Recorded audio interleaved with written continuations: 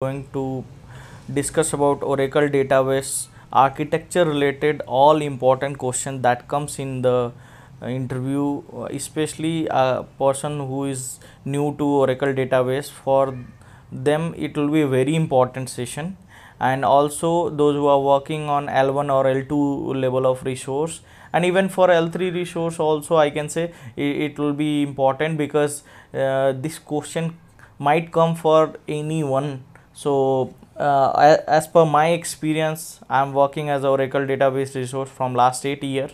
I have seen interviewers ask question even for L3 L4 resource also. So everyone has to know these all questions. These are equally very important to everybody, because they check your skill level on the core database skills, because on that basis only they can understand your level of understanding on the database. So I'm going to start few questions that I'll be covering in this lecture, and other few questions I'll be covering in the next lecture of this video. So yeah, the first question generally interviewer asks, if you are firing any select query on a database, then how it will behave. So if any end user is firing a select query or any SQL query, it will create a user process, and from user process through the listener it will validate the host and port, and then it will through the server process it will connect to the database. And in database, especially in the SGA, inside the instance, it will go for share pool. There it will do the in share pool, as we know, share pool have a library cache and data dictionary cache. So in library cache, as we know, library cache is having all the executed SQLs. So first of all, it will do the syntax check and semantics check over there, and if it could find the similar executed SQL over there, then it will return the output through the server process to the end user directly.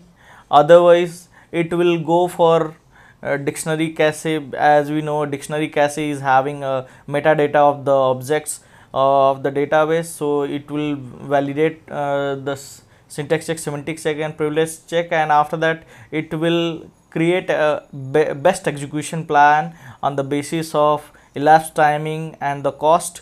And after that, here there is one more question that comes. What is hard parsing and soft parsing? If it is getting the output from the library cache itself, like from the executed SQLs, then it will return that output to the end user directly. That will be come under soft parsing. But if it goes for a hard parsing, so in that case it will create an execution plan, it will go for better optimization, and then it will fetch that data from the data file from the disk, and then through the server process it will go to the buffer cache, and then it will return that output to the end user. So that's how any SQL get executed on the database.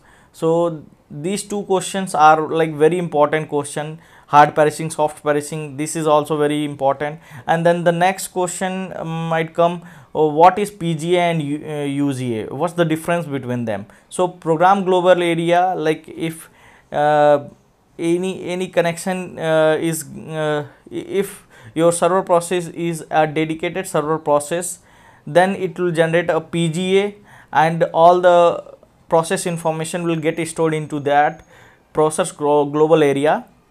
Otherwise, if it is at the time of installation only, we will get this option to choose. Otherwise, if the server process is using a shared server process, then it will store that information into the UGA. All the end user connection information, process information will get stored into the UGA, that is called user global area. So that is third question I can say. And after that there is other few questions that may come. What is buffer cache, that you have to tell. What is large pool, when it is getting used Yeah, this question is very important, like when the large pool is getting used. So if MTS or your Arman is configured on your database, then because Arman is there, it will go for database backup. That time also this large pool is getting utilized, and even in case of recovery also large pool is getting utilized. So this is the use of large pool that you have to tell. And the next question can come from buffer cache. What is dirty buffer, and what is unused buffer?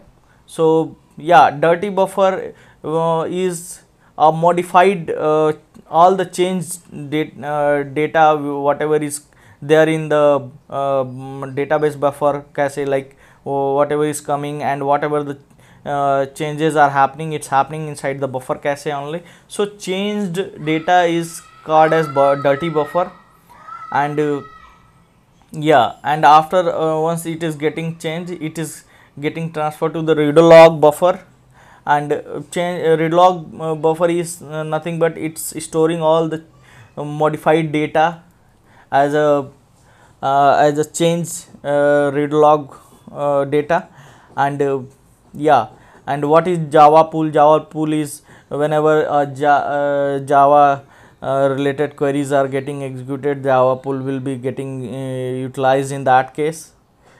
And yeah, the next after that the next question can come, what is check pointer, and what's the difference between asmon and pmon, and what is db writer, log writer, when that db writer writes, when the log writer writes. So these are few conditions that will come. And also there is a very important question that can be asked, which background process is responsible for AWR generation. So there is a background process that is optional background process, Ammon background process is responsible for AWR generation. So as we know, AWR is a diagnostic report that will be used in Oracle database very frequently for doing any diagnosis on the database issues. So yeah, so now we'll see the condition for check pointer, and when the db writer writes, log writer writes. So there are a few conditions on which it writes. As you can see, like there are a few conditions I can say, on that basis it writes. Yeah, db writer writes whenever the check pointer occurs, dirty buffer reached to the threshold, there are no free buffer left in the buffer cache. There whenever the timeout occur, or rack pings request is made, table space offline, table space read only, like we are doing this changes on the table space, that time also db writer writes. Table drop or truncate, table space begin backup, when backup is getting started, that time also db writer writes. And log writer, when the log writer write, whenever the commit happen, whenever the 1/3 read log, online read log get filled up, that time the log writer writes. Whenever it reaches to 1 MB of redo, and every 3 seconds it writes. And also before db writer writes. Yeah, this is also very important question interviewer can ask, like which one writes the data first, like log writer or db writer. So you have to always say log writer writes first. Yeah, before db writer writes means log writer writes first, and then db writer writes. So yeah, these are the condition. And then the next is asmon. What is asmon? Asmon is system monitor. There are a few conditions. Its responsibility, like it is responsible for instance recovery, roll forward, change in read log, open database for user access, rollback, uncommitted transaction, and coalesce the free spaces and deadlock temporary segments. So these are the responsibility of SMON. There are some responsibility for PMON. PMON is a process monitor. It is responsible for cleaning up all the failed processes, rolling back the transaction, releasing the log, releasing the other resources, restarting the dead dispatches. And the next is check pointer responsibility. It is responsible for signaling the DB writer at check pointer, and it is responsible for updating the header of data file check pointer information on the database header, and also it is responsible for updating the header of a control file, all the check pointer information. So these are the question comes from here. And also after that there are a few questions like there is one more very important question, that what is bind variable and why it's important. So yeah, we have to know what is bind variable. Variable, when we use the bind variable, then our we no need to go every time for hard parsing. Actually, if we will be using a bind variable, it will reduce the lock and latches which is happening while fetching the data. So yeah, bind variable is important. It reduces the hard parsing. That also I have mentioned it here. There is a condition of bind variable, like with bind variable in SQL, Oracle can cache a query in a single time in a SQL cache area. This avoids a hard parsing each time, which saves on various locking and latching resources we use to check the object existence and so on. So yeah. And the next question is what's the difference between no reset log and reset log. So no reset log option does not clear the reader log during the startup, and online read logs will be used for recovery, only used in scenario where the manual recovery is started. Cancel is used, and then recover database is started. Reader log, reset log is never use a reset log unless it's necessary. Yeah, this is a very important condition that we have to keep in mind, that we have to tell when we are discussing about the reset, like open reset log mode when we execute. Then we have to keep in mind, like if it will be a very important and it is required, then only we have to do. Otherwise it will what will it will do, it will use the existing reader log file, and then it cannot be used further again, and any complete transaction in those read logs will be lost. Before using a read log option, take the database backup once again. And what is SCN number? Yeah, SCN number, this question is also very important.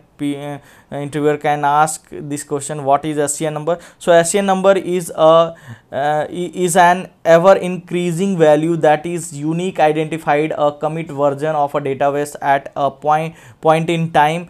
Even for a point in time recovery, this SCN number is very important. With this we take an incremental backup and we do the database recovery by using it. Even in data guard also it's very important. By using this, whenever the archive gap becomes higher, we use this to do that. So yeah, these are the questions that can come in your database architecture. And also there are a few more questions, like what's the when the lock switch happen. So whenever your the currently used online read log will get filled up, it will do the log switch, and it will start writing to the next read log file. And when the archive read log will get archived, so whenever this read log files will get filled up, it will start writing to archive log. So yeah, there is a condition when the archiving is happening, like if your database will be in the archive log mode, then only it will go for archiving. So your database should be in the archive log mode. And also there will be a question comes like which background process is responsible for writing a data from data file to buffer cache. So here server process plays a very important role for writing the data from data file to database buffer cache. So yeah, these are the questions that might come in your technical round of interview, and this will be a very basic interview questions, I can say. So yeah, other few things I'll be covering in the next videos. Thanks for watching.